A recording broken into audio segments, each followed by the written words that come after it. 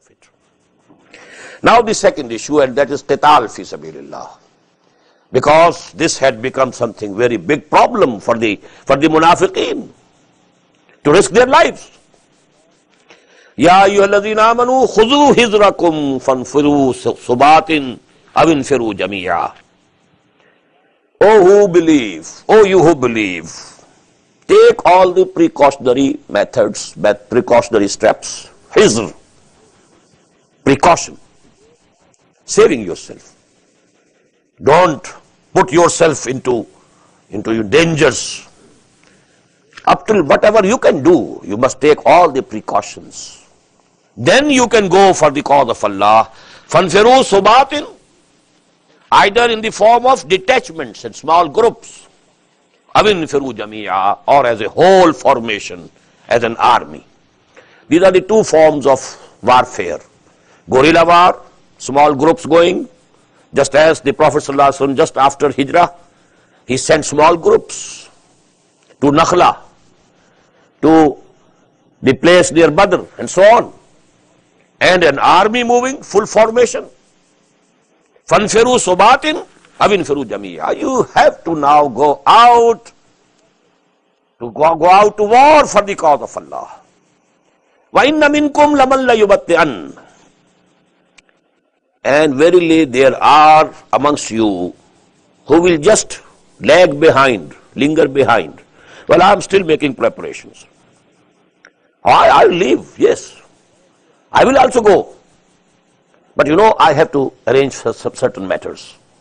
He delays, lingers behind. Fain asabatkum musibatun. Now if something unpleasant befalls you, supposing the Prophet was sending a small group and an army, an expedition, and you were also assigned to go with them.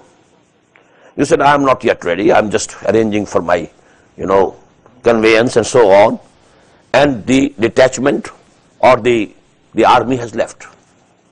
Now if to this army something bad, something unpleasant, some bad incident takes place, قَالَ قَدْ عَنَمَ اللَّهُ عَلَيَّ إِذْ لَمْ أَكُمْ مَعَهُمْ شَهِيدًا. He said, Allah subhanahu wa ta'ala had much mercy upon me and His grace that I was not with them. Had I also been with them, I would have met the same fate.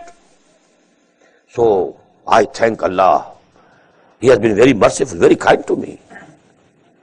قَدْ عَنَمَ اللَّهُ عَلَيَّ إِذْ لَمْ أَكُمْ مَعَهُمْ شَهِيدًا وَلَئِنْ أَصَابَكُمْ فَضْلٌ مِّنَ اللَّهِ. And if you get the grace of Allah, that is, you are victorious, you have returned with booty, much of the ghanimah, now he would say, لا يقولن كأن لم تكن بينكم وبينه مودة يا ليتني كنت معهم. Oh, had I been also be with them. Ya laytani kuntu ma'ahum fa'afuzu fawzan azima. So I would have also have met this success and this grand, achievement. I would have also taken a part in it. And he would say this, ka'allam takun bainakum wa bainahu mawaddatan. As if there was no relationship, no love, no friendship between you and him. Otherwise, if you have a love for those who went in the way of Allah and they have returned victoriously, you should be happy. Allah subhanahu wa ta'ala has given grace to my friends, my brothers. They have returned honorably, victorious. If you had any connection with them, any love for them, any brotherly feelings for them, but because these munafiqeen don't have any brotherly feeling, they are not happy over it, that these my brothers, they have returned home safe and they have returned with success. He will be saying, alas, would be that I was also with them, so that I should have also got the share in that triumph and success. فَلْيُقَاتِلْ فِي سَبِيلِ اللَّهِ الَّذِينَ يَشْرُونَ الْحَيَاةَ الدُّنْيَا بِالْآخِرَةِ. Very important ayah. So those of you who have really sold their worldly life for the life of hereafter. This is the essence of Iman. You have to sell this worldly life if you want to get the paradise in the hereafter. Those of you, الَّذِينَ يَشْرُونَ الْحَيَاةَ الدُّنْيَا بِالْآخِرَةِ فَلْيُقَاتِلْ فِي سَبِيلِ اللَّهِ. He must go to war in the way of Allah. Again, it is not fard. It is persuasion. If you have really made that bargain with Allah subhanahu wa ta'ala, if you have really sold yourselves, your bodies, your lives, and your belongings and wealth to Allah subhanahu wa ta'ala, inna Allah ashtara min al-mu'minin anfusahum wa amwalahum bi anna lahumul jannah.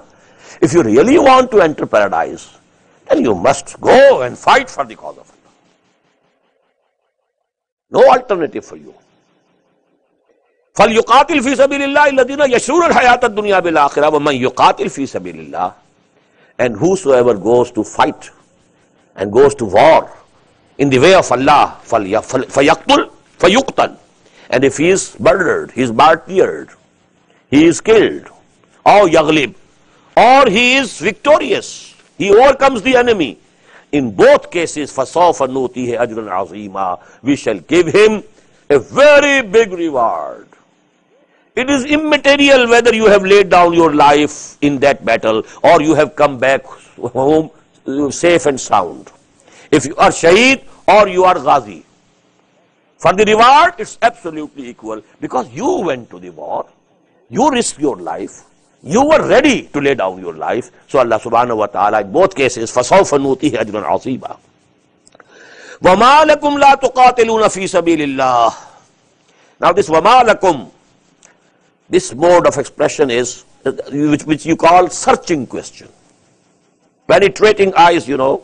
You ask somebody a question, and that is really not a question, it's a searching question. With penetrating eyes you ask him.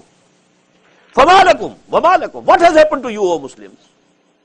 What is the matter with you? لَا تُقَاتِلُونَ فِي سَبِيلِ اللَّهِ. You don't go to war for the cause of Allah, in the way of Allah. وَالْمُسْتَضْعَفِينَ. And for those who are oppressed people. Muslims in Makkah being oppressed, persecuted. And still, you don't want to go to war against the Quraysh of Makkah. وَمَا لَكُمْ لَا تُقَاتِلُونَ فِي سَبِيلِ اللَّهِ وَالْمُسْتَضْعَفِينَ مِنَ الرِّجَالِ وَالنِّسَاءِ وَالْوِلْدَانِ. Those oppressed people, among them are men and women and children. الَّذِينَ يَقُولُونَ, who are saying and praying to Allah, رَبَّنَا أَخْرِجْنَا مِنْ هَذِهِ الْقَرْيَةِ. Oh our Lord, take us away, take us out from this city, from this town, الظَّالِمِ أَهْلُهَا, whose people are oppressors, evildoers. وَاجْعَلْ لَنَا مِن لَّدُنْكَ وَلِيًّا. And appoint from your own personal bounty, مِن لَّدُنْكَ, from your own personal bounty, appoint for us waliyan, a protector.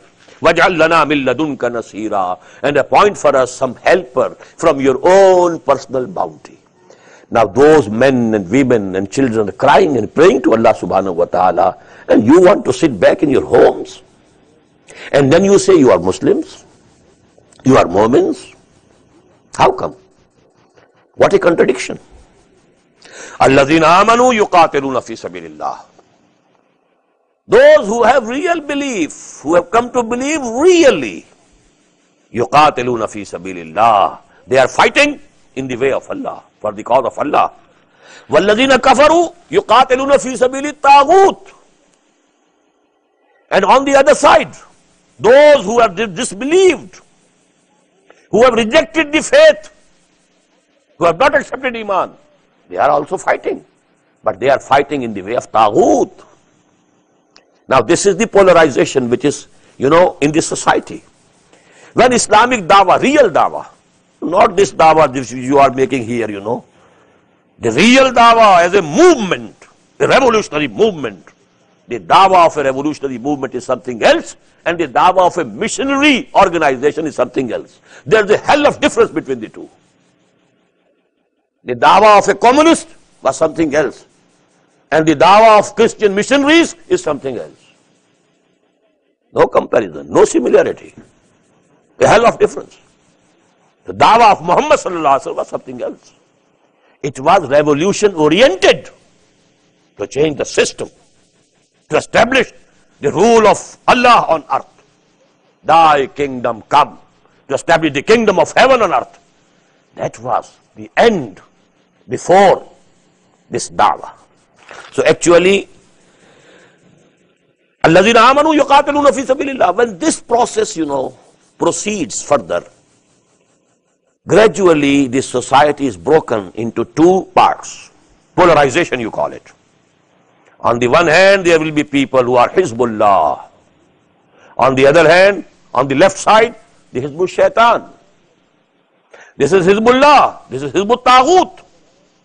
Now Abu Jahl was also fighting. He also laid down his life.